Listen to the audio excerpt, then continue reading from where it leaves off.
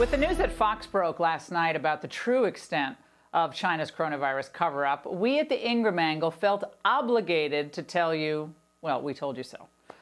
China's ambitions have never been a secret, yet over the years, our political, media, financial, and yes, our health experts have claimed it was in your best interest to cozy up to the Communist Party. Well, why? Well, so they could make a quick buck and flood our country with cheap imported goods, much to the detriment of American workers. Well, given how devastating this entire COVID-19 pandemic has proven to be, well, I thought it was important to remind you of those who ignored this global danger and dismissed it altogether. I give you the China threat deniers. First, I want to begin 3 decades ago when China was struggling mightily to emerge in the modern world. As the Wall Street Journal's Bob Davis wrote in 2018, it's difficult to remember how economically backward the country was in the early 1990s. Inflation hit 24%. In 1994, nearly 60% of the population lived on less than $1.90 a day. But China had a plan. The nation's Communist Party leaders would woo Western political and economic elites in order to gain access to the powerful World Trade Organization. And one of their key targets was former President Bill Clinton. And their forays, well, they weren't subtle at all. During Clinton's 1996 re-election campaign, there were efforts, some successful, by senior government officials in China to funnel illicit foreign contributions into his coffers of his campaign. Well, just a few short years ago, and years later, Clinton was already trying to convince Americans that they needed to welcome China into the global trading community. America has a stake in China's success. In a China that has overcome the challenges it faces at home, a China that is integrated into the institutions that promote global norms. Oh, World Trade Organization.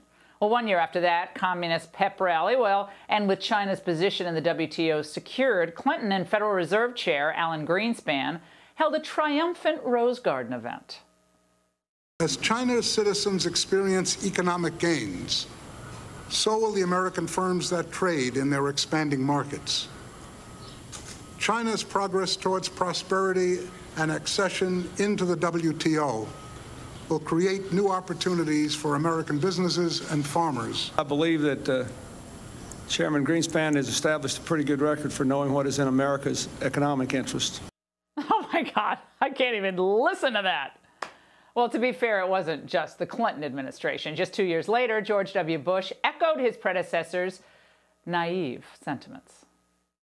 China is on a rising path, and America welcomes the emergence of a strong and peaceful and prosperous China.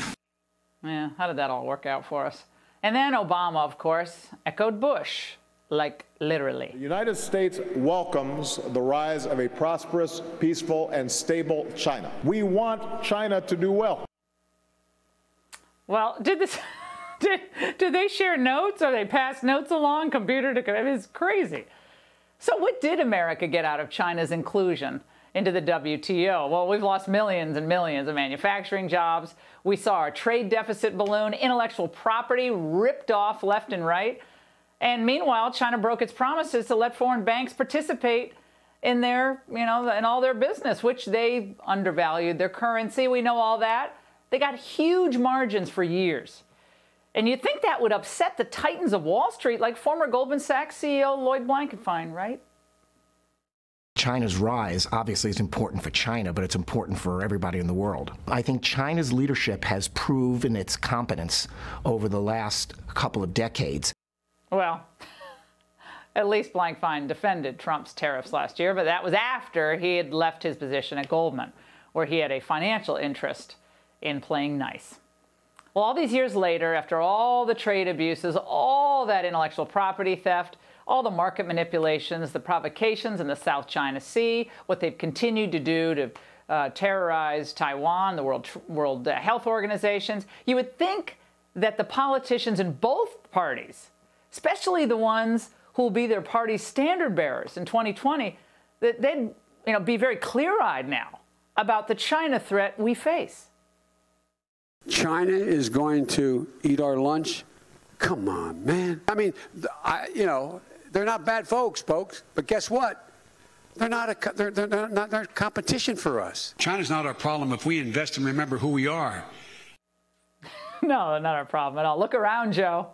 Look at what's happened to America over the last 4 weeks. We lost all of our job gains since the last, of course, recession.